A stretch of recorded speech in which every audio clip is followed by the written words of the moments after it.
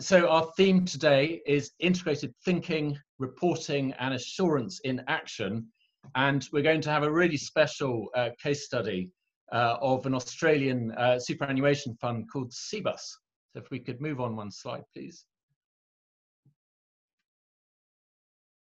We bring you the webinar today from the Integrated Reporting Business Network.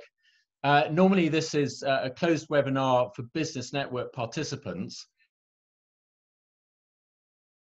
And the case study was such a strong and that we should open it up to the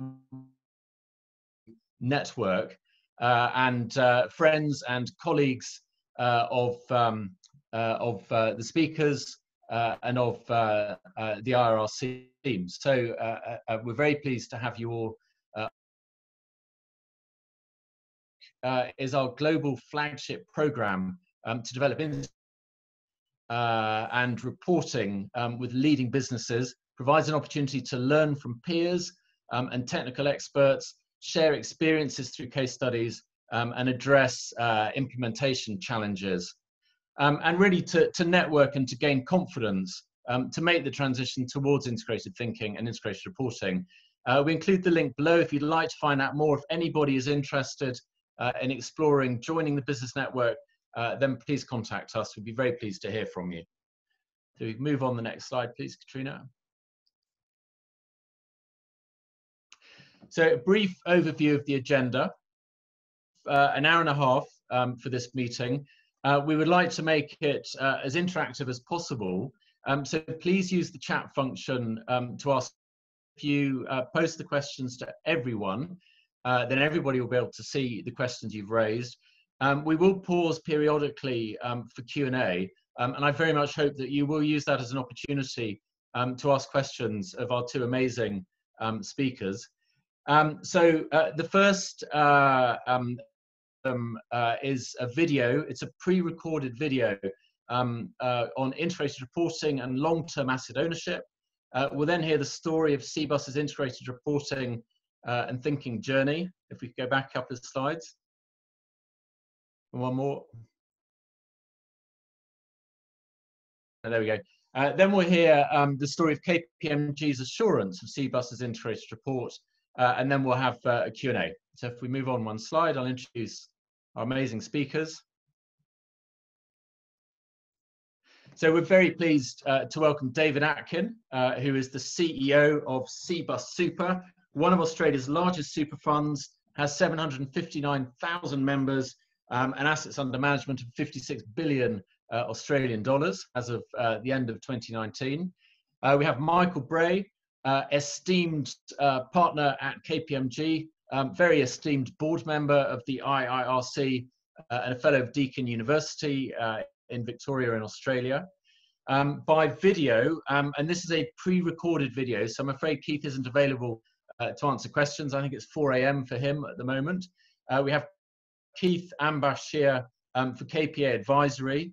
In fact, we're going to start with Keith, and if we get that rolling now, because there's a slight gap at the beginning, Keith is going to talk about the value and the importance of integrated reporting, context of long-term asset ownership, particularly from amongst pension funds. There will be a slight silence. I'm going to switch off my video, and we very much look forward to hearing what Keith has to say.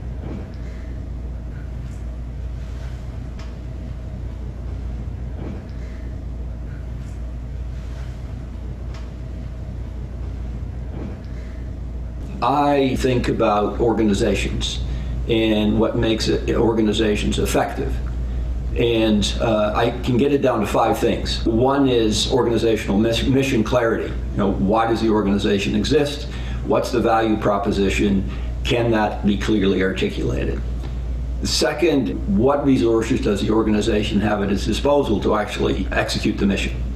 They include things like financial capital, physical capital, intellectual capital, especially the board of directors, the governance function of the organization. That is a key asset that needs to be very carefully thought about, and its role is really to connect the mission of the organization to the stakeholders, the owners, and the people on whose behalf the organization is creating value. The third one has to do with business model. How does the organization actually go about creating that value that it's supposed to be creating? The fourth question has to do with should the organization measure performance, whether it's actually executing its mission, and how's it doing? How is the organization actually performing in the marketplace? The final question then becomes, sitting today, looking forward, what's the plan? What's the strategy for going forward from here? If you think of it, an effective organization is comfortable doing those 5 things, then we can talk about integrated reporting. And how do those 5 things integrate with each other? And then the reporting part is, what's the narrative? How do you tell the story of the organization to stakeholders, to a broader audience? So where does integrated reporting fit into this 5-dimensional organizational effectiveness space? 3 things that I think are important. One is an organization needs to think integratively of how those 5 areas fit together, and the integrated reporting framework facilitates that. The second is that it actually creates a framework for the narrative. This is a great way to tell the story, to go from dimension 1 through 5, and it helps enlighten all those who should know about the organization, the stakeholders, the owners, what the organization is actually doing. And the third one is really, I think, an interesting one. By saying these things, you actually have to do these things. And there's a Canadian called Marshall McLuhan, who once said very famously, the medium is the message. And I think it's relevant to this discussion because if the medium is integrated reporting, the message is that we've thought about these things, we can communicate these things, and in that process we actually become more effective than maybe we have been in the past.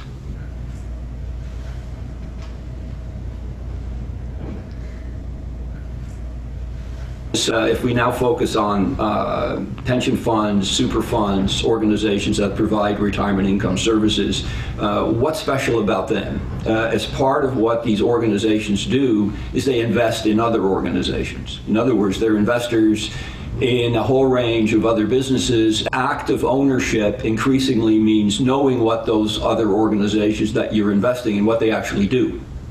You want those investee corporations to be using the integrated reporting framework. It's very difficult to get them to do that if you don't do it yourself. So that's the extra dimension, I think, for asset owners. If they expect the organizations they invest in to do this, they need to do it themselves. Otherwise, they have no credibility.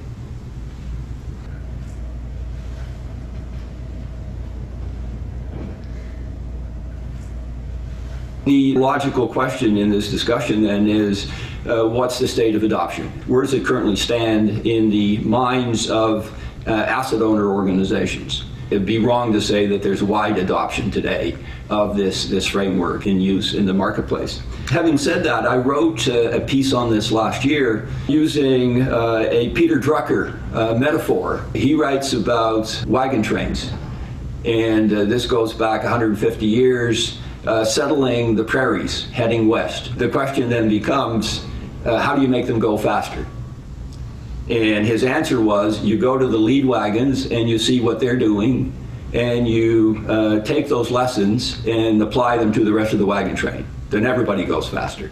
So if you apply that to the adoption of integrated reporting, where are the lead wagons? And so I had the pleasure of discovering that the Cbus Super organization in Australia actually is one of those lead wagons. So I wrote a piece on how they've used the framework for the last 4 years and how it's actually improved the organization over that time period. David Atkin, the CEO, was gracious enough to actually come to Toronto last year, where we were able to get most of the large, really Canadian funds together to have a workshop on integrated reporting, and for David to tell the story of how Cbus has been using it the last 4 years very successfully and effectively. And I think that's had a real impact in Canada, and we're now actually starting to see some great organizations in the sense that they have the mission clarity, they have the governance, they have a lot of the pieces now starting to realize that this framework is actually a great way to tell the story of the value they're already creating. It's been very encouraging to see over the last 6 months the movement in thinking in the Canadian funds with respect to adopting the IIR framework more formally than they have in the past. So the lead wagon theory still works, that if you can find lead wagons and others can learn from that. And I think through that process, I'm optimistic that the use of the framework will continue to spread and make pension organizations better organizations in the years ahead.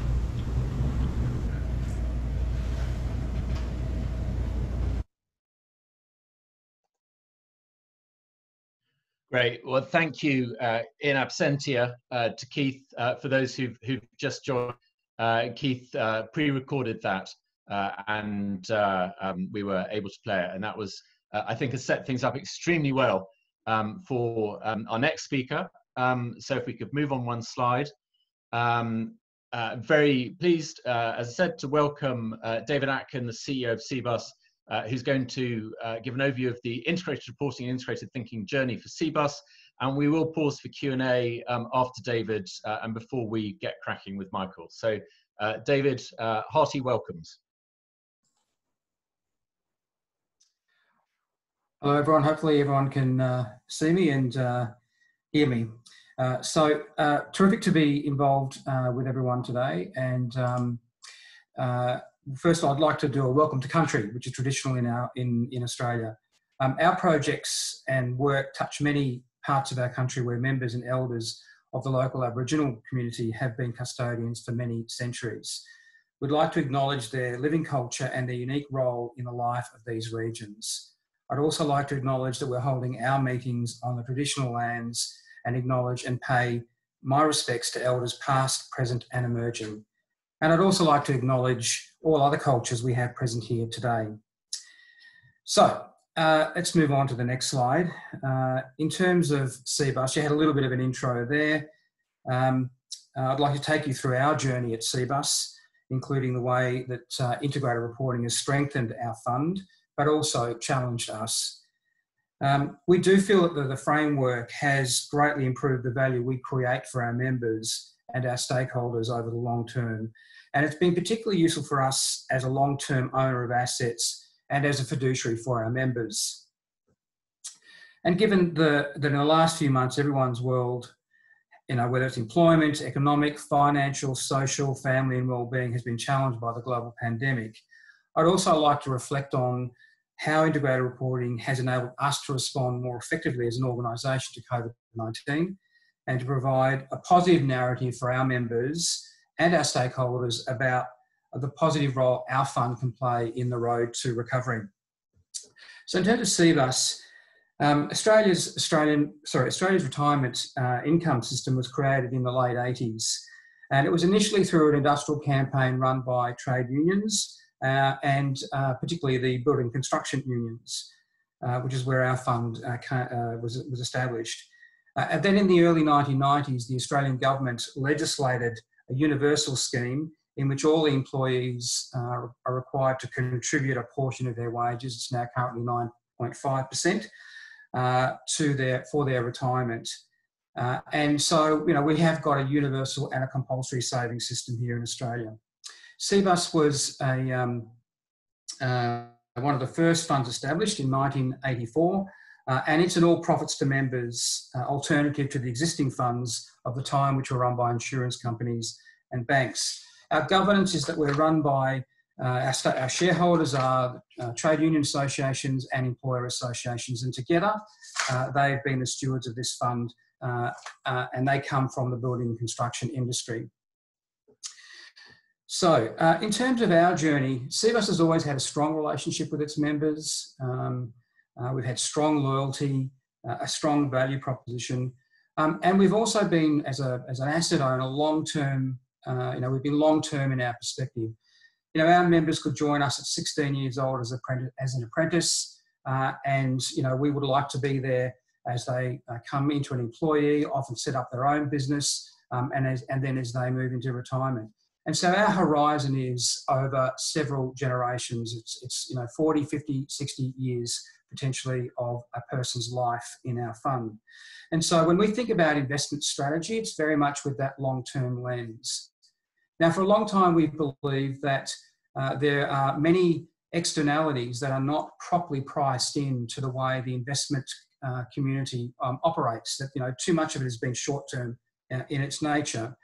And so, from the early 2000s, we've been very much a believer that environmental, social and governance factors, but particularly starting with the governance factors, are important components of the way we need to think about risk and opportunity, and that we need to assess those ESG risks when we're thinking about investing.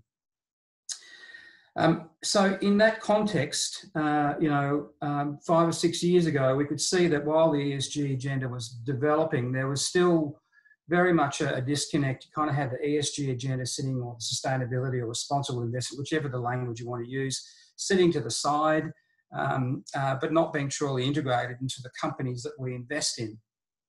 And so we were thinking about that. We're also seeing that there were several frameworks around ESG that we were beginning to report to, whether it was GRI, the Principles for Responsible Investment, and so forth. And so we had this problem of sort of multiple reports. We had a problem that it was, was it integrated into the overall organisation's way of working. And so it's to that point that we came across integrated reporting, which really stitched everything together in our minds. And we began to see that this was starting to get some momentum in corporate land. And we wanted to encourage it because we thought it would be terrific that companies that we invest in could be able to articulate their context, that they could explain how they had understood those externalities that could impact their profitability over the long term. And we wanted to reward companies that were thinking about long-term value creation, not just short-termism. But as we know, a lot of the financial services market very much rewards the short term. So when we saw the integrated reporting and the 6 capitals, and the fact that it was much more holistic in thinking about value creation, and that it was really requiring adopters to articulate who their shareholders are or their stakeholders, and how they're creating value and how they're reporting against that, that seemed to us to make a lot of sense. And so we then thought, well, if we really believe that's a good model, surely we should do that ourselves. It would make us better advocates. It would also help us understand the implementation of doing something like integrated thinking and reporting in your own organisation, and be better advocates. So we've been on this journey for 6 years now, and we genuinely believe that it's helped us as an organisation in our own strategic planning. It's helped us understand better how to explain our own value creation and measure our own success and be transparent about it. And we also genuinely believe that this is a standard that, frankly, all investors should comply with or adopt. That your ability to explain how you are creating value for your constituency is a fundamental obligation as stewards and fiduciaries on behalf of our beneficiaries. So, and the final point that I would make is that, frankly, as the last few months has transpired, frankly, integrated reporting has even been more valuable for us. We believe that firms rebuilding from COVID-19 lockdown should give investors a clear report of their strategy, where they're headed, and some of the headwinds that they're facing, and that would help the decision-making of investors. So if we could move now to the next slide, please. So as we began on this journey around 2014-15, we were seeking to apply the principles, but it was effectively a reporting framework. And I thought I'd show you here the image on the cover of our first integrated report, which, when compared to more recent covers, aptly, I think, just illustrates our journey. If you look at the image closely, you can see that the members were photoshopped onto the construction background. I think this is a great analogy for the first report. We had to do a lot of retrofitting to fit into the IR framework. And as I said before, we applied many reporting frameworks at this point, but not in an integrated manner. So to achieve a whole of organisation perspective, responsibility for the report shifted from the communications department, which was responsible usually for our annual report, to the office of the CEO. And that was on the basis that integrated reporting, we believe, needs to be led from the top down. One of our first activities was to undertake a deep dive with our board about our value creation model, which was done at our annual two-day board off-site. And so the board, with the executive, explored our capitals and articulated our value creation business model. Cbus has a strong relationship, as I said earlier, with our key stakeholders in the industries which our members work, which is building and construction. And so it made sense to us that our first key area of engagement with the integrated reporting principles was with the stakeholder relationships and the materiality principles as key feeders for strategic focus and future orientation. In the second year, we were still moulding the content to fit the framework. And while due to the strength of our relationships, we had good insight of material issues, there was insufficient synthesis and concise articulation of material issues within our strategy. And data capabilities at Cbus were also in their infancy. So we started with materiality, stakeholder relationships, and then strategic focus. If I move on to the next slide, please. So as we started to build further into the 2016, 17, 18 years, our next stage of the journey in the FY 18 years saw us starting to achieve deeper integration in strategy, business planning, performance monitoring, and reporting. So working towards the principles of reliability and completeness and getting a little further on connectivity. In 2016-17, we undertook pre-assurance. We ventured cautiously into assurance and found assurance providers, frankly, similarly tentative about the evolving role. In 17-18, we moved to limited assurance, but only on some key metrics in the report. Now, the IIR assurance process, which is entirely voluntary in Australia, is critical in ensuring that those relying on the information in the report have confidence in the veracity of the information. In Australia, as is in the case internationally, the levels of trust in institutions, corporations, politically, internationally, financially, corporate, frankly, is at an all-time low. Trust levels in institutions is at an all-time low. And we see the transparency and rigour of the IR framework is a genuine and a real way that can assist in addressing this trust deficit by creating more confidence in the way organisations create value and hold themselves accountable and are transparent about it. So in this period of our report, we also saw the increasing engagement of the board, which improved connection between strategy, our business plan, and reporting. Next slide, please. So last year, we achieved an Australian first in obtaining limited assurance over our whole report rather than just over limited metrics in our 17-18 report. The assurance considered our compliance with the IR principles, for instance, how our processes and frameworks support integrated thinking across the organisation. We undertook training across our whole leadership group, and our executive are now viewing long-term value creation through the IR framework and are really experiencing the benefits of understanding the interrelatedness of factors in achieving our strategy. Now, collaboration is clearly one of our organisational values, and our maturity in developing strategies, structures and processes ensures we are joining all the dots across the organisation in an increasingly complex external environment, and our growing sophistication in our own internal operations, which greatly enhances our capacity to generate value for our members and other stakeholders. Using integrated reporting has enabled us to really join the dots across different silos of expertise and responsibility, and frankly, straighten us up. So over the past years, over the past 5 years, we've almost doubled our funds under management, significantly increased our membership, and insourced many complex operational functions, including some of our investment strategies, which has seen our staff increase fivefold. The operational aspects of preparing our report have had to evolve and adapt to this shifting environment. And we've been successful in aligning our business strategy with our integrated reporting, and that process has strengthened this year. In fact, our strategy team has taken over the responsibility this year of determining our stakeholder materiality. Next slide, please. So we're strong in our belief that the more holistic approach encouraged by integrated reporting will enable us to drive better outcomes from our investments. And I thought it might be useful to talk about the particular benefits of integrated reporting for Cbus as an asset owner.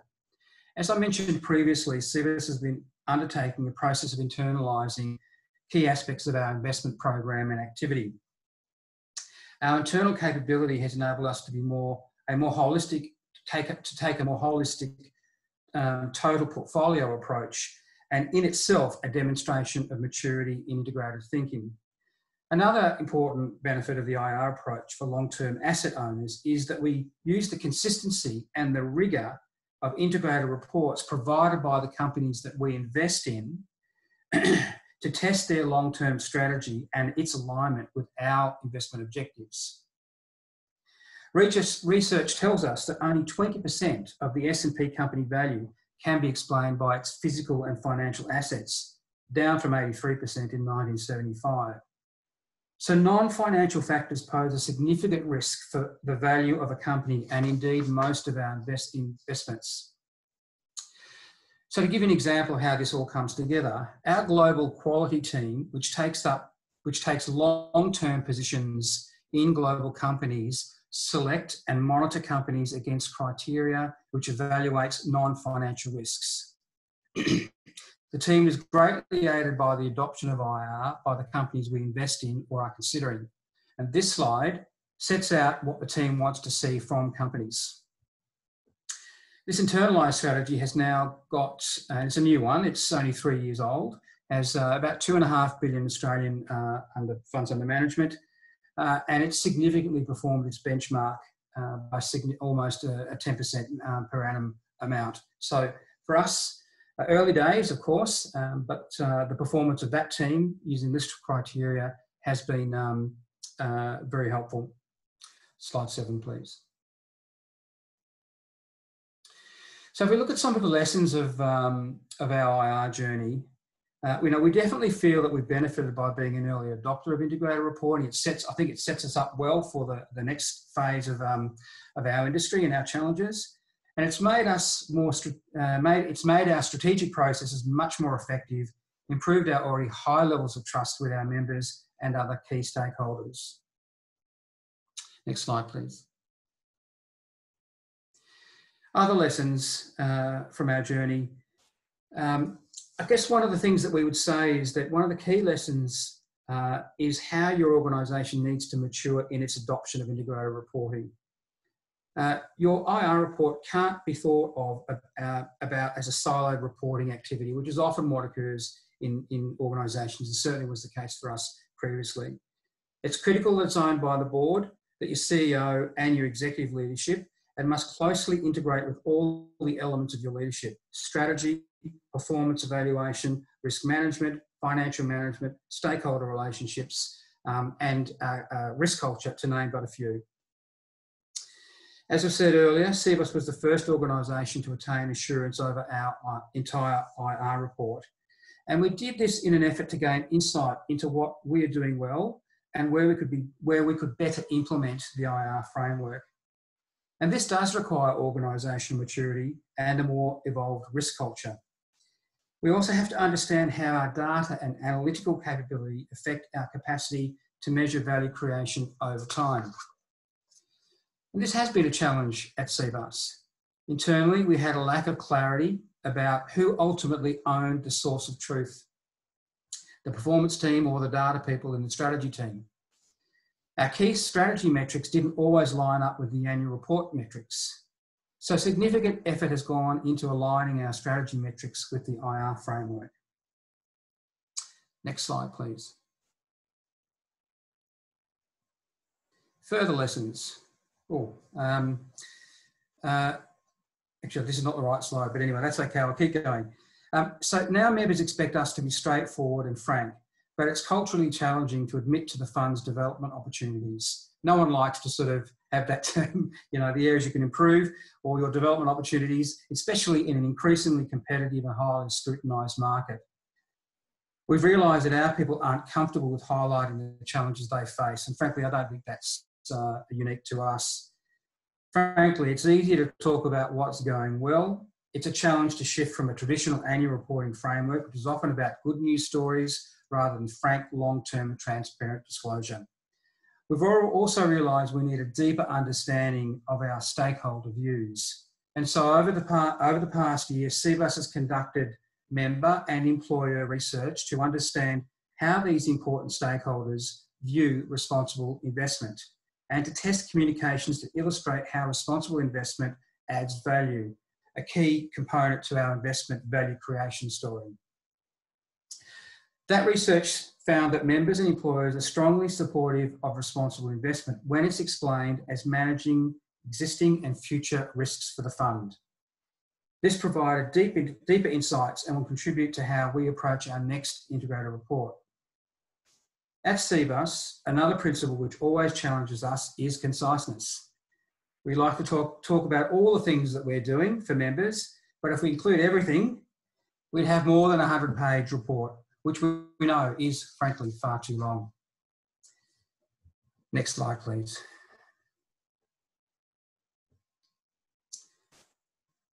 So, in Australia, the benefits of being a relatively sparsely populated island and a prompt federal response to COVID-19 has meant that we've not had to deal with some of the challenges you have internationally or your organisations. But as at June 1, Australia had recorded just over 7,000 cases of COVID-19 and 103 deaths.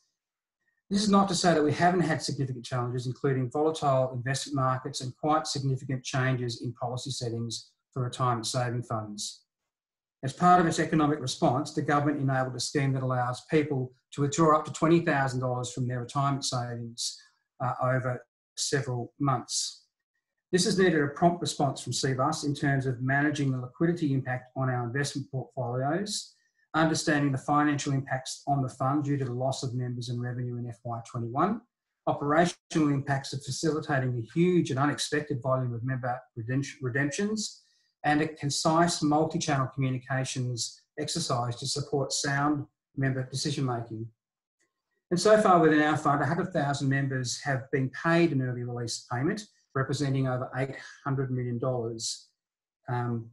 But it will have several months of this program to run to finally see what the final numbers are. But we do believe that the capabilities developed as we've matured our application of the IR framework greatly improved our response to this initiative. I particularly like to call out that it was really easy to bring cross-functional teams together to problem solve, to quickly synthesise insights from external stakeholders and understand what was material for members so we could connect the dots to develop a strategic response. And while this is true across the whole organisation, the maturity of our internal investment team and its capacity to respond with agility and a holistic understanding of our whole portfolio has been a great advantage, allowing us to not only navigate the challenging financial markets and sudden regulatory changes, but to be in a position to invest counter-cyclically and provide much-needed capital for our economy. You can see through these clips, during this challenging time, we've had a very positive and reassuring narrative for our members, which is that Cbus is creating jobs for members while rebuilding the economy. We believe our investments will contribute to the creation of around 100,000 jobs through the recovery process. And the strength of our strategic and operational response has enabled us to articulate the role which Cbus can make to Australia's road to recovery. And if a crisis is the ultimate test of an organisation's strategy, culture and operations, we feel that Cbus has been able to navigate the uncertainty of COVID-19 and continue to focus on the long-term value creation for our members without faltering. Next slide, please. So in terms of next steps for us, over the next few years will include more evidence-based engagement with the capitals, delivering a more concise report, and better integration of all of our ESG reporting frameworks.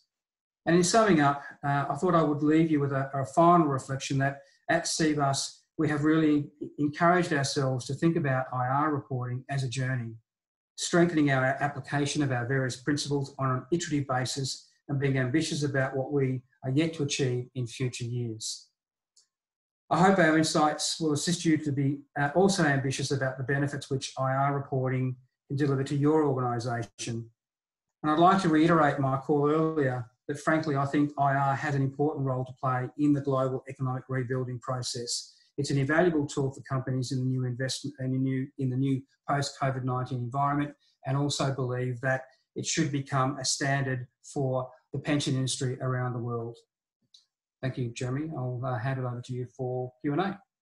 Thank you, David, for a really insightful overview of Cbus's journey to integrated reporting and integrated thinking. It has stimulated many questions, which is always a good sign. I'll come to those in a minute. I will consolidate them where I can. If anybody has questions about the assurance process, please raise them now, but I'm going to hold those until we've heard from Michael, who oversaw the assurance process. So David, just to start off, in Cbus's most recent integrated report, you talk about the different elements of value that are input to your business model: member contributions, a diverse workforce, strong external relationships, your systems, processes and technologies, and natural resources. Can you give us any insights into how that knowledge and awareness of value creation is contributing to better decision making by Cbus? Well, I think the best one is the one I was just sort of highlighting in the presentation, which is that because we were because we'd created this framework internally and this level of understanding, it meant that our investment team, who are investment professionals recruited, it's a team we've built to over 100 in the last 2 to 3 years, sorry, 3 or 4 years. They've come from the fund management world. And so to have them understand who we're serving, what their interests are, has meant that when we're doing the problem-solving process or looking for a new opportunity, they've had a better appreciation of, frankly, the end customer, and that the end customer or the member is looking for from the fund a fund that's going to enable them to retire with dignity, to have enough income to retire with dignity. Now, you can't retire with dignity if you are not in work. And so having a healthy economy is a really important precondition to us being able to achieve our goals. When we've done the research with our members, and we have our own property developer, Cbus Property, which has had an outstanding record, members really like the idea that you take their money, you invest some of it back into their industry to create great returns. That fund, Cbus Property, has created over 16% per annum over the last 13, 14 years, but also create employment. That research has helped our investment team understand the importance of that value proposition. And so in this current environment, when we were having to deal with the liquidity issues of the early release scheme that I talked about, falling investment markets, we also understood the importance of having the capital available to invest into new opportunities for investment performance, but also to actually help generate support within the economy. So I just use that as an example of integrated thinking that had been a very much easier to do as a result of having done all this pre-work. Great, thank you, David. I'm going to turn now to a question from Jacques Fugeli, who says adoption of integrated reporting within organisations largely depends on buy-in from the executive and the board. It does take resources and time to implement integrated reporting. How can one improve the adoption of integrated reporting within organisations? So I completely agree with that. It is a top-down thing. I mean, I would not pretend that this has come from the membership. And it's critical that, well, I guess so you have to step back. So each organisation's got to think about its responsibilities. It needs to understand who it's serving and in how they're creating value. And value creation should be thought about in the long term. We want to be able to invest in companies that are going to be profitable, not just next year, but in 5, 10, 20, 30 years. And so And as we know, we're living in a really complex world where there are many externalities that are not properly priced in. And so good companies have got, or companies that we want to invest in, have got strategies where they've thought about that, they can articulate it, and are able to demonstrate how their strategy is going to succeed. So I just think that's, going back to Keith Ambachtsheer's point early on, I think that's kind of, frankly, that's 101. But that's surprisingly not the way, well, I think the investment market has rewarded short-termism, not long-term profitable value creation. So I think this is an educative process. I think it's also a reward mechanism. This is where I think why our advocacy came into place. We can't expect companies to adopt this while we are, if we're part of a system that's rewarding short-termism, let's reward long-term planning, long-term thinking. Let's be that patient capital. And I think that the pension world, institutional investors, are now starting to have this positive influence into the marketplace. And I think that will take us to integrated reporting as a more adopted model in the future. Great, thank you, David. I'm going to raise a question now from Connor Kehoe. Connor, we're very pleased to have announced recently as the new chair of our council at the IIRC and a partner emeritus with McKinsey. Connor says, how much extra time did the board have to devote to their task as a result of integrated reporting? Well, I hope you like this answer, but frankly, if it's integrated, it should be part of their program of work. So it shouldn't actually take up more time. It's more the way you structure your, the way in which you have strategic discussions at the board. So we always have a 2-day offsite. We always have regular board meetings where we are reporting against our performance.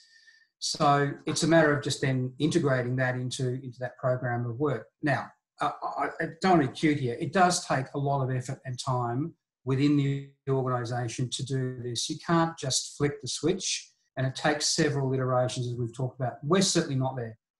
We've still got a long way to go, but we're seeing the value. But, all boards have to do strategic planning. All boards have to monitor their performance. All boards have to think about their narrative. And I think the IR framework just gives you a really good structure to do that, and frankly, is an efficient way of doing it. Great.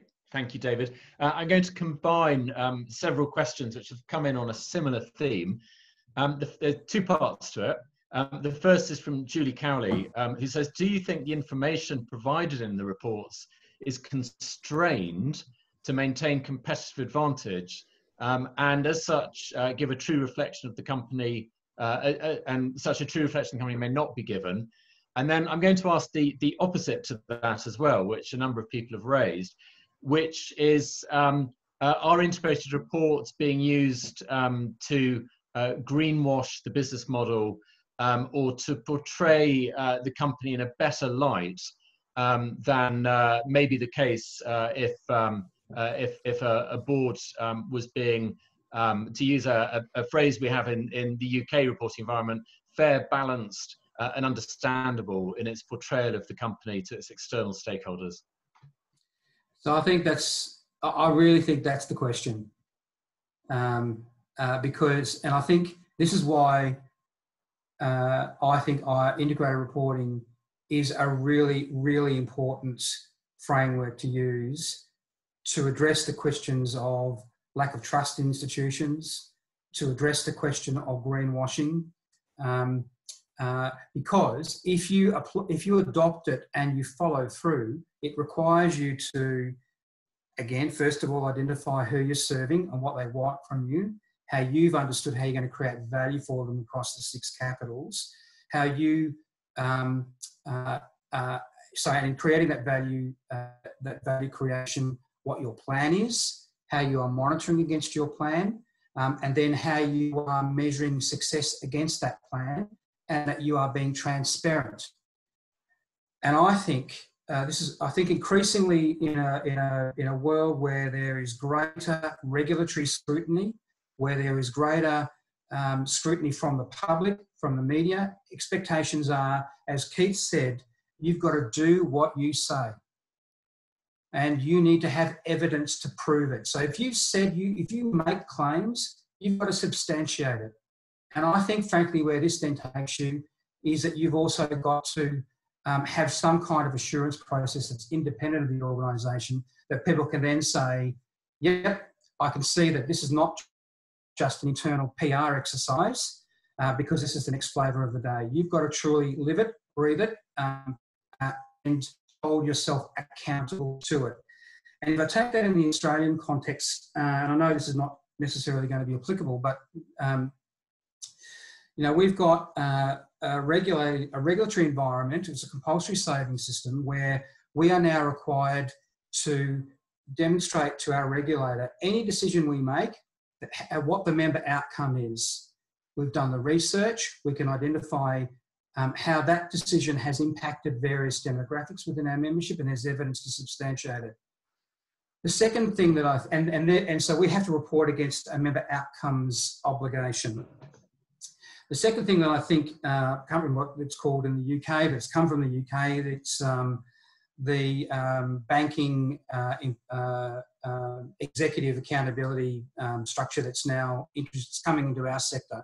So key executives in the superannuation industry are now going to be held to account through the BEAR/FAR regime, which means that each year, the regulator will be able to come and say, can you demonstrate what your plan is, who's got responsibility for it, and how they've been deploying their responsibilities, and what the accountability structure is. Again, I just think IR framework, just then, given though that's the emerging trends that we're seeing, the IR framework really helps you as an organisation respond to those changing regulatory and consumer expectations.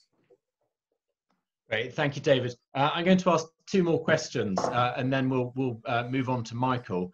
The next is from Yasser Kuol, who says, how can technology and artificial intelligence affect working in integrated reporting?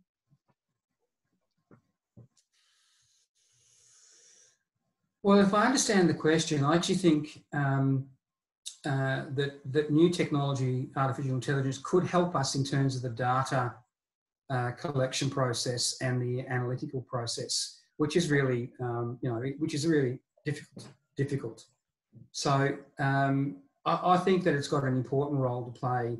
And if we think about artificial intelligence, looking at, I can imagine an algorithm being developed by some smart people out there that are looking at corporate reporting, that are looking for key aspects that integrated reporting throws up, and then looking at their results. I can imagine that there'd be some smart people out there that are developing that would, I think, be very useful for investors.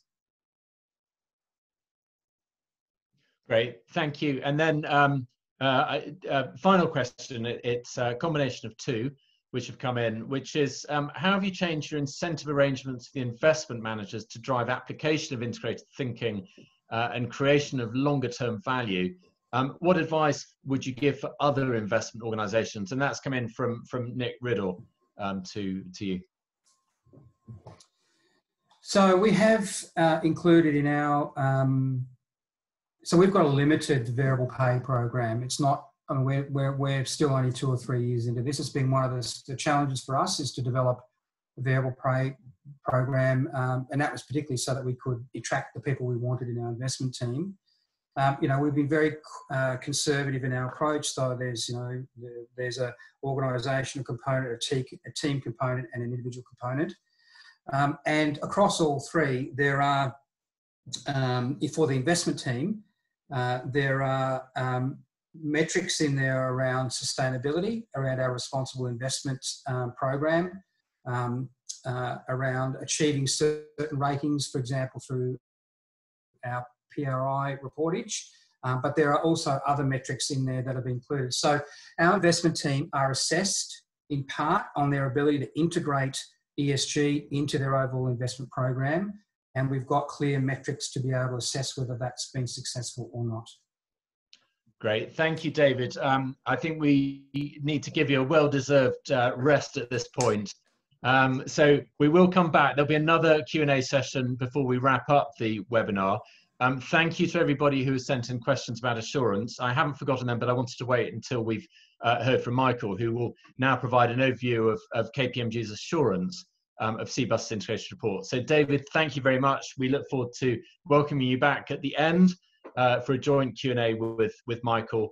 But in the meantime, hand over to Michael of KPMG, IIRC Board Member and Deakin University. I'd like to do three things. Firstly, I'd like to map what David has just spoken about in terms of the Cbus journey, with how that has moved into the assurance piece as well. Secondly, I'd like to put that into a little bit of context for the Australian environment and a little bit of globally as well. And thirdly, I'd like to draw out some of the very particular issues that are involved with assuring an integrated report. So if we can move to the next slide. Broadly, the top half of that slide is what Dave has just taken you through. The journey since 2014 through 21 and what's happened by way of enhancement in each year. I'm going to move us to the bottom half of that diagram, and that's been KPMG's part of the journey. And the great bits in the first few years mean that we were not there the whole time. In fact, it was a chance meeting between myself and one of the Cbus executives, Rod Masson, back in 2016 when we jointly presented at an integrated reporting seminar that got us going. But we've been with Cbus for a number of years prior to delivering the assurance. And when you start thinking about the journey towards integrated reporting assurance, it's this assurance readiness period that is a very important consideration. And for the assurance practitioners that are participating, you'd be aware of that. And I can't overemphasize the importance of the readiness assurance, the assurance readiness period, and looking at the preconditions for assurance in terms of the relevant auditing and assurance standards that matter. So 2018 was assurance readiness review. 2019 was the first assured integrated report. And it was limited assurance against the entire integrated reporting framework and across the whole Cbus integrated report. In 2020, if Cbus want us to, we'll probably do that again, but it will be also in the context of guidance that is about to be released during the course of this year by the Auditing Assurance Standard Setter on extended external reporting assurance, of which one example is integrated reporting. And I draw your attention in particular to example 10 in supplement B to that assurance guidance, which is about integrated reporting assurance. And one of my colleagues and I had a fair bit of work, a fair bit to do with that example 10 being included. It didn't all get included because you can only do so much, and I'll talk to a couple of things about that in due course, and it might give you some food for thought when it comes to thinking about submissions for your own organisations on that consultation paper. In 2021, I haven't had much discussion with David and Cbus about this, but I think that as we move forward with assurance, it's going to go beyond just assuring the integrated report itself. There will be opportunities for looking at the processes that go into producing an integrated report and potentially having some level of assurance on those processes, which we believe will be important to investors and in fact all stakeholders. We could move to the next one. A little bit of context about Australia, and I'll start on the right hand side there. This comes from a survey, a corporate reporting survey that's done by KPMG in consultation with Deakin University each year about how corporate reporting is going in the top 200 Australian listed companies. And I want to do no more than contrast the 2019 slide, the top diagram, the top one, and the 2018 slide, the bottom one. And what it's really showing is that as we move along the years in Australia, we are increasing gradually the momentum for integrated reporting adoption. The headline for 2019 is the first bullet point there. we found that 74% of the ASX 200 are adopting at least some of the principles of integrated reporting at 30th of June 19, up on 48% in 2018. That's at least some of the principles. That does not mean claiming full adoption of the integrated reporting journey. But if you'd like to look at that report, and you'll hear, you heard David talking through this with a lot of insight. We interviewed a number of adopting directors and executives about their own integrated reporting journeys, and three key messages just kept coming through. Number one, this is about reporting. This is about business. It's not about reporting. The report's an outcome. Because integrated reporting has improved our business through the integrated thinking piece. And by way of advice to an organisation who hadn't started a journey, the advice was just get started. We can move to the next one, please. And this is all in the context of what's happening globally. And many of you would have seen the Accountancy Europe paper that deals with the transformation of the global corporate reporting system and its relevance, convergence and adoption. And this diagram within that report is, I think, gaining some real traction in terms of the way forward for the global corporate reporting system. And I'll leave you to read that in your own time. But the report does mention that in terms of the circle in that diagram there, having a conceptual framework for all corporate reporting, where's the IIRC?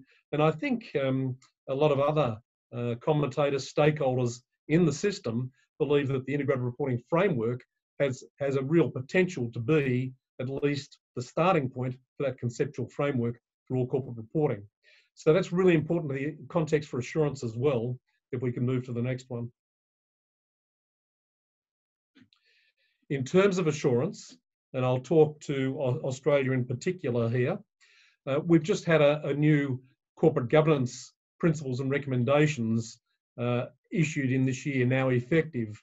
And within that, for the first time, is a recommendation 4.3, which for the first time has a level of recommendations for corporate governance on what's best practice in corporate reporting.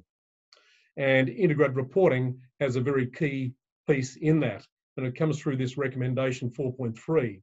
I'll leave that for you to read at your own leisure, but it has an assurance piece to it as well. It guides Australian listed companies on how to talk about how they're having confidence in the corporate reports that they're issuing, which could include external reporting assurance of the type that Cbus has happened. So through Cbus and the other Australian assurance precedent, CPA Australia, propelled by ASX Corporate Governance Recommendation 4.3, assurance is on the minds of investors and other stakeholders, and that means something to the CEOs and boards in which they invest. And this will be reinforced by the guidance from the standard setters will come through in the very near future. So I think we are seeing integrated reporting assurance as becoming a very important part of what will be the audit of the future. But in fact, it's now the audit of today. Have a look at the Cbus assurance conclusion at the top of that slide. If we could move to the next one, please. In terms of Australia and a bit of thinking about global, what is the home of integrated reporting in Australia? And that means assurance as well.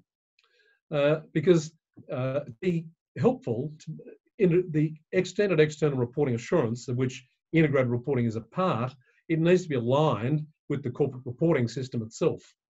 So the natural home for integrated reporting in Australia is what we call the operating and financial review in directors' reports.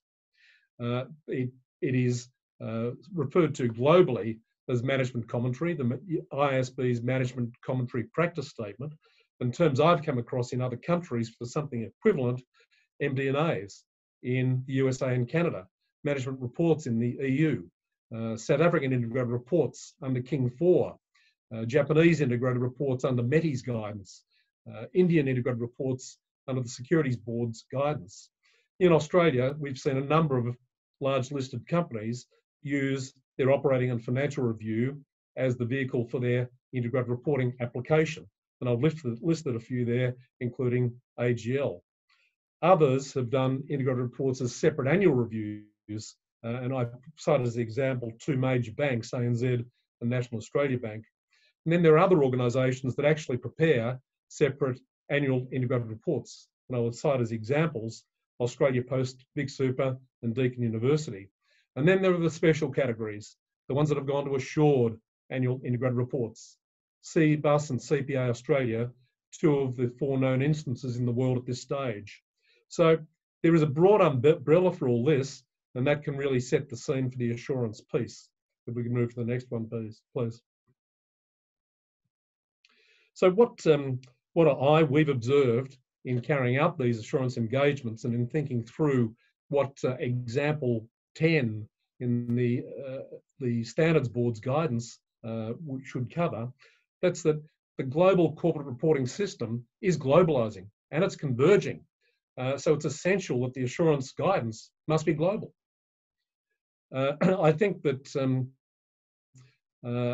of the key assurance implications come through the distinctive contribution of integrated reporting in its own right, because the distinctive contribution of integrated reporting in the world of corporate reporting system brings its own assurance implications. I cite three, and David has already spoken to this, and the Accountancy Europe paper talks to it. That's that the integrated reporting framework is a conceptual framework that can provide the basis for all corporate reports. Critically, an integrated report is about communicating the business, its strategy, its business model, its governance, its resources and relationships as a context for reporting on its performance and prospects. I tend to talk about that as the what, with, how, and the why of the business. What you've got, your strategy, with your resources and relationships, or capitals in integrated reporting terms, your how being your business model and governance, and your why being your competitive edge. Why you're better at using your with in your how to achieve your what, your strategy, and realise your purpose. The other piece of the distinctive contribution, which is really important to integrated reporting assurance, is that integrated reporting is a multi-capitals approach for all stakeholders. And that needs to be taken into account every time in the assurance piece. Because what that takes you to is quite a distinction between two of the key assurance techniques, evaluation and measurement, because they are quite different. The integrated report with its business foundation is going to largely be narrative in nature. Yes, including visuals, diagrams, pictures, graphs, and so on, but narrative about the business. And from an assurance practitioner's perspective, that brings about the need to have evaluation and judgment. Complex issues requiring evaluation and judgment by the assurance practitioner, as distinct from the assurance technique of measurement, which is more suited to the standardised metrics that come through existing reporting standards, be they financial or ESG. The other thing, and David touched on this, is that the integrated reporting framework provides a great basis for strategically determining self-determined metrics, which are not required by reporting standards today. So the audit assurance technique there is a combination of judgment as well as measurement. And then we've got the piece of limited versus reasonable assurance. And the four instances of integrated reporting assurance today are all limited in nature. No one has taken the step to reasonable at this stage. So what I'd ask you to reflect on when you're thinking about the assurance piece and considering submissions to the Auditing and Assurance Standards Board, to what extent are these key integrated reporting assurance issues addressed by the guidance? Next one, please. And one of the things that I think that is an issue in the consultation paper, which is very good, by the way, is the balance of examples in the consultation paper. There are examples in two ways. In the main body of the document, there are short examples, and then there are more detailed examples in Supplement B. The guidance itself and the short examples are predominantly about metrics in general terms. 13 of the examples, or 30%. 26 or 60% of the examples are about metrics, sustainability and ESG reporting metrics. In the main body of the guidance and the short examples, there isn't much on integrated reporting, including intellectual capital, so important. There are no short examples at this stage on evaluation. There are 2 only on measurement, which is 5%. There are also 5 short examples, or 8%, on public sector performance reporting. In terms of supplement B, sustainability and ESG reporting metrics take up most of the 12 examples, 9 in fact, or 75%. Integrated reporting doesn't have any of the examples really covering off on the evaluation piece. It's mainly about the measurement piece. And there is an example on public sector performance reporting. I should have said that the integrated reporting example, there are 2. The second one relates to intellectual capital, which is so critical to integrated reporting as well. Next one, please. And so that takes me to an analysis of these key assurance areas. I think part of the difficulty, and it's the space of time that the board has had to deal with, it's that you can only do so much. So there's a couple of key assumptions that have been made that have led to not so much evaluation on, not so much emphasis on evaluation being given. And that's firstly that the preconditions for assurance are assumed to have been met. And I just take you back to what David had to say in my first slide and say this takes time. It takes time to get to that point. And in the example, reasonable assurance has been chosen. Well, there are no reasonable assurance examples in existence today. So in the table, I've looked at the key assurance areas and I've mapped them against the short examples in the main body of the guidance and what is covered off in example 10. And you'll see that there is not a lot about the distinctive contribution of integrated reporting and its consequent assurance implications. It's mainly about the standardised metrics, the measurement piece. Next one, please. So I would encourage you to think about submissions to the IIRC. I mean, it's not too late to build up an example 10 and the main body of the guidance to address some of these things, which are certainly the ones that we have addressed in carrying out 2 of these assurance engagements to date. David himself won't have seen too much of this because it tends to be what assurance practitioners do, but it's inevitable that our clients see some of this as well. I'd encourage you to make some submissions and we're happy to help. Jeremy, I'll stop at that point. Great, thank you very much, Michael, for a very comprehensive overview of KPMG's assurance of Cbus's integrated report. We've had plenty of questions relating to the assurance process.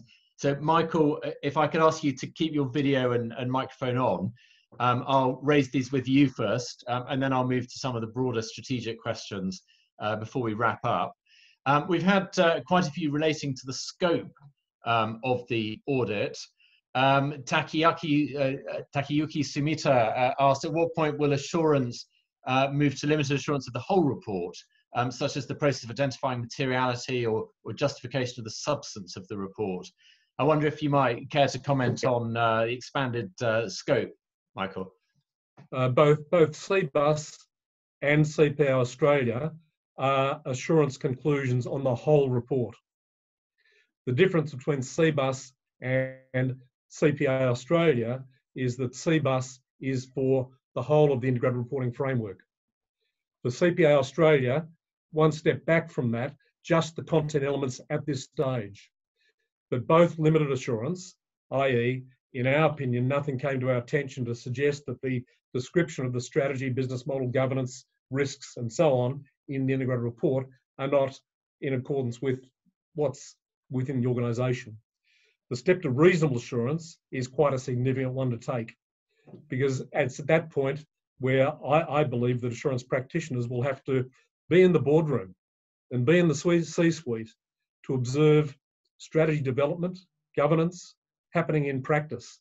Because when you're talking about an assurance report with reasonable assurance, it's on effective operation as well as design, and more so in terms of substantive assurance evidence than inquiry and observation and limited reviews of documentation, which are the characteristics of limited assurance. Great, thank you, Michael. And a related question from Estelle Amard, who asks, regarding external assurance, are you using your financial auditor? And if yes, is their assurance, although limited, also integrated into the overall audit opinion for the whole annual report? So I think this is really about the relationship between the financial auditor and the integrated report assurance provider. I think that the assurance provider for what I call the front end of the annual report, the integrated report, and the back end, the financial report, can be exactly the same. In fact, I think that there's a very strong business case for doing it.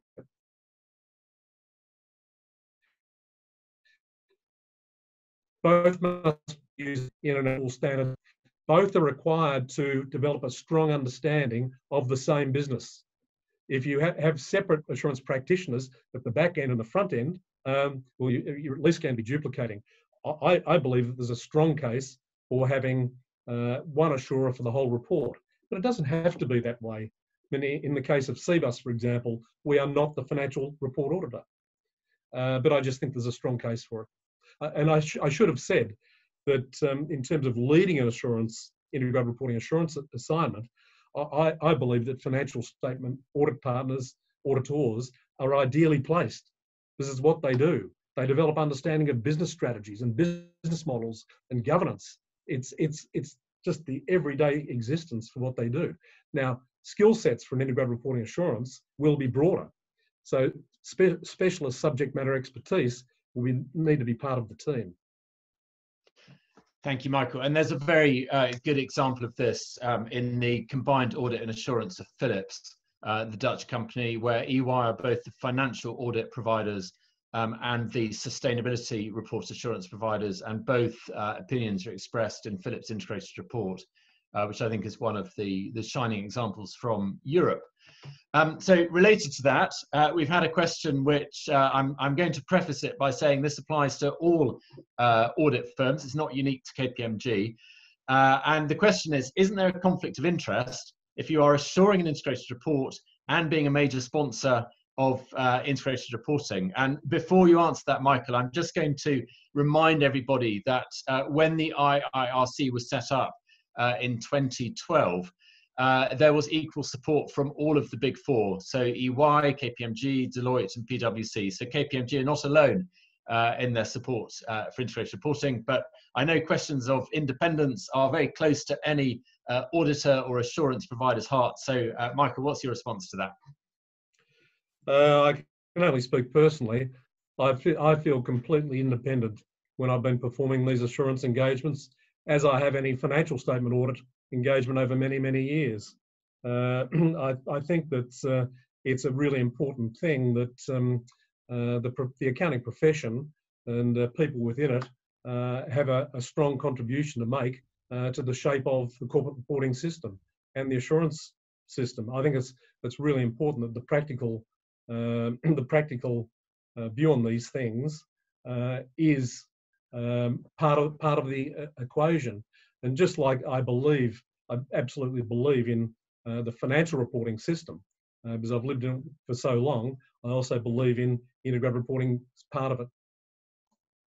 Great, thank you. Thank you, Michael. And David, if I could ask you very kindly to switch your microphone and video back on. We've had a question from Paul Druckmann. I'm sure Paul needs no introductions. He's the former CEO of the IIRC and has been a fantastic advocate for many, many years for integrated reporting and integrated thinking. And I think this is a very good question to ask both of you from your different experiences. But Paul says, I wonder if you might be able to comment on the Australian business environment more generally, and over the last few years, what's happened with CEO adoption and support for both integrated reporting and thinking. And his question is this really happening in Australia? And I wonder, David, if you might kick off, and then Michael, it'd be great to hear from your client experience, what your view is of that as well. I actually think Michael's a better place in truth, but I mean, I'll make some introductory comments or just some initial comments. I think in the conversations I've had with directors, they get the theory and they like the model, but when it's come to application, there seems to be some concern about whether this opens up directors to future litigation in terms of the continuous disclosure of future reportings, etc., etc. And I think, it's disappointing that there's some obstacles to more adoption, even though when you sit down and talk to directors and you talk about, well, wouldn't you want to have investors sitting beside you who get your long-term strategy and are going to see you through the cycles because they think you've got a really good plan? We get very strong responses to that, and we genuinely believe that integrated thinking is a key component of coming up with long-term good business planning and strategy. So, I think there's still a way to go. But Michael, I think you're a better place to talk to everyone about the Australian context. Yeah, as I think the way that you've told the story, David, is it. I don't believe in integrated reporting being a mandatory thing. I believe that it has to be that the organisation is ready, has done its work, has worked out the business case for it, and that's the right way. I think we are seeing increasing adoption of integrated reporting principles, some adoption, some full adoption of the framework. I think that will continue. I think we're seeing, you said it yourself, David, increasing investor demand for this, but along with increasing investor demand, I'm detecting an increasing investor demand for assurances on that as well, because this is all about transparency and trust, and credibility enhancement mechanisms. There are quite a number, and one of them is external assurance.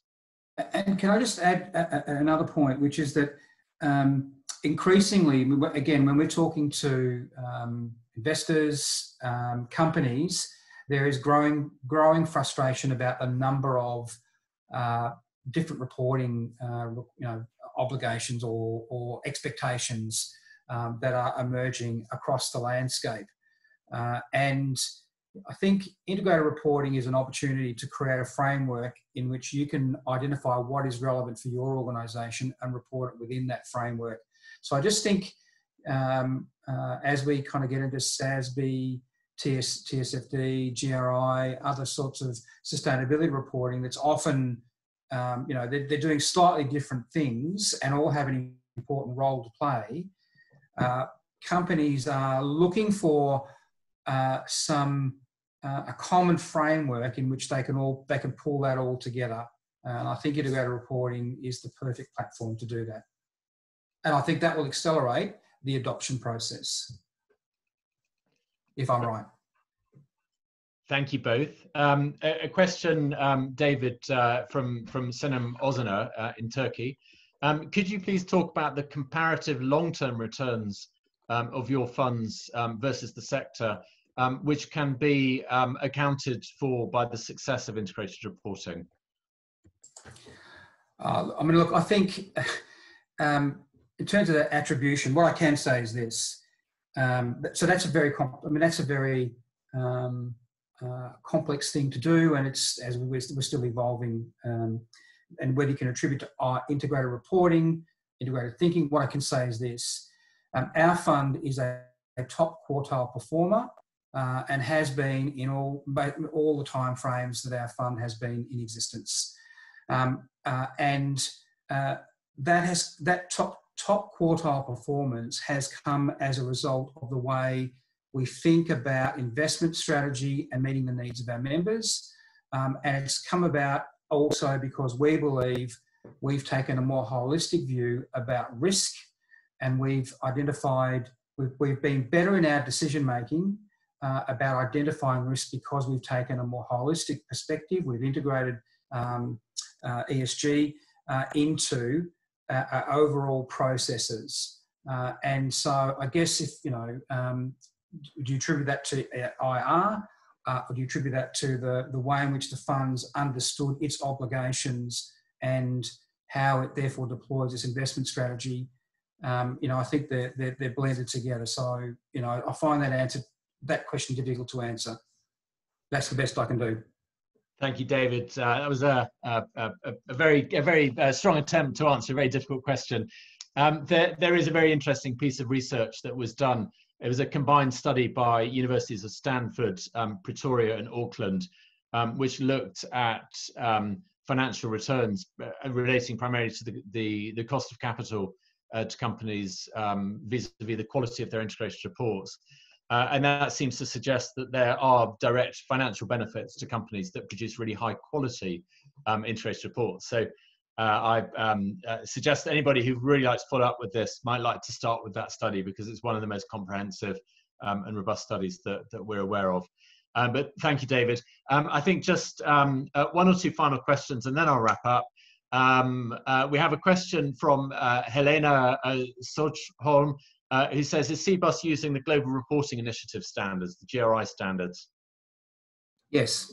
So we've been doing that before we adopted IR. We continue to do that, and that's an important part of our sustainability reportage. So the answer to that is yes. Great. Thank you. And we can send the reference to the study that I talked about when we send out a link to the recording of this. And then I think just a final question. I'm going to read it. It's just come in, so I'm going to read it straight off the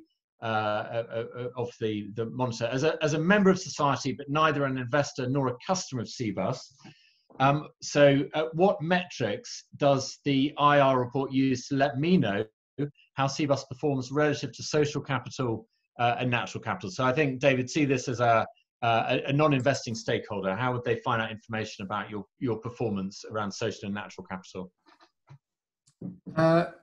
So on social capital, for example, I mean, the narrative I gave around employment generation through the way we invest back into the real economy is disclosed through the report.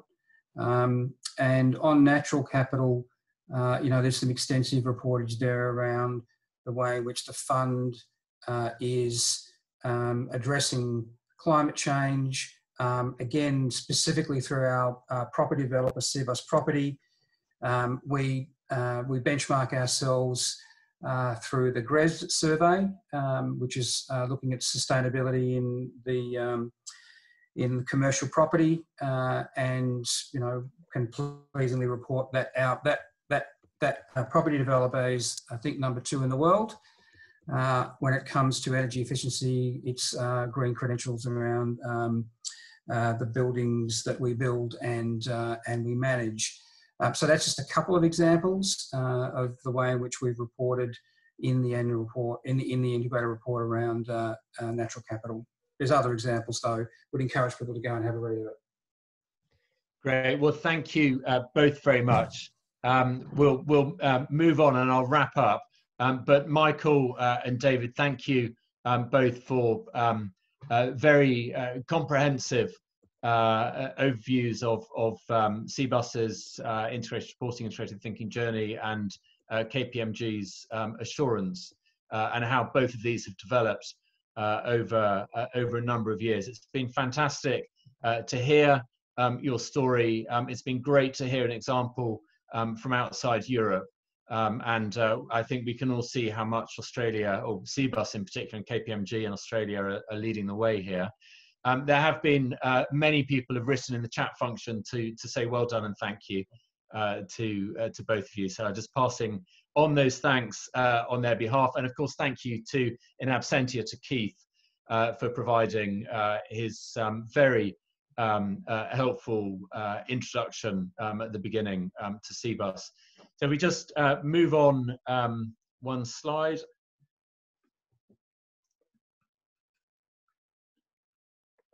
I will talk to it even if it's not there.